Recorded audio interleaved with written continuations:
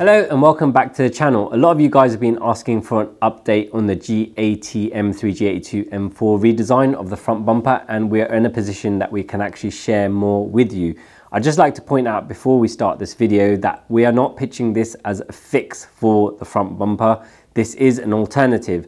When the car first came out, I was very unsure about the big grills. I'm still not 100% convinced, but I've got used to the look. It is very, very aggressive and not like anything else on the road, and it's very un-BMW like, if that makes sense.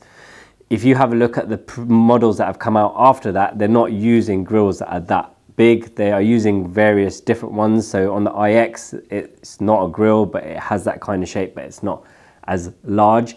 This is merely to provide an alternative to people who don't like that or just actually want to be different. With that in mind, when this car first came out, a lot of people were doing photoshops of the car with various different front ends like the G20 and the M8, which was very, very popular. I'd just like to point out that you could do that on Photoshop, but in reality, it's very, very different. This render I'm about to share with you is actually based off the 3D scan of the car, and it works with the OE hood and everything that's behind the OE bumper. So without further ado, here is what we've come up with. This is the actual CAD data for the bumper we have designed. I'll just go over a few points on this bumper before we actually share the render of the bumper fitted to the car to give you an actual representation of what it will look like. So you can see from the grille, it's quite a bit smaller. It's frameless because if we put a frame in there, it will actually make the grille look even smaller. It doesn't quite work. So we've come up with a novel grille design that is frameless and actually looks more like the G80 style, if that makes sense, because that is a frameless grille design. If we look towards the bottom part, we've left the air intakes where they need to be to provide air to the intake and the brakes. And the bottom part of the bumper is the same color on this render, but if we switch it to black, that gives you an example of what it can look like if you painted it gloss black or if you left it in exposed carbon fiber, so people can go for different looks depending on what they want.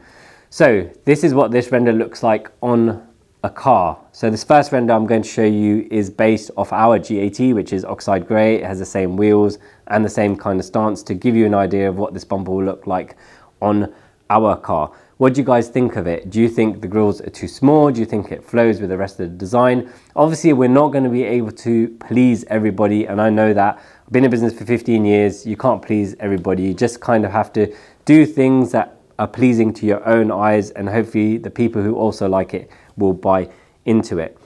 If we look at the second render I'm going to show you, this is based off a M4, which is finished in Ferrari red, so it just gives you a different view of it on a different color. This car is running the same wheels as our G80, but we've just made them black to kind of hide them in the background. Again, the car is lowered, so shows you a slightly more aggressive stance. We have actually shared these pictures already on the internet, and they are getting a lot of controversial views, and we're really interested to see what you guys think of them, so please do get involved in the comment section below. Production wise, we are actually ready to produce this bumper. There's two options when it comes to production. One is to have it done in OEM style plastic. That will actually make the cost of the bumper to the customer a lot less, but the tooling costs for us are huge, and we're not completely convinced that our investment in that tooling will come back to us. We'd have to sell literally thousands of bumpers, and I'm not sure we're going to do that. So initially we're going to make a prototype in carbon fiber, because we can then use that mold to produce small batches of the product. That does mean the bumper will be more expensive for the end user. So if you want an idea of what it will cost, like if you find another OE replacement front bumper for the F series, like for example from 3D Design, the price I guess will be in line with that, but we don't know until we produce it.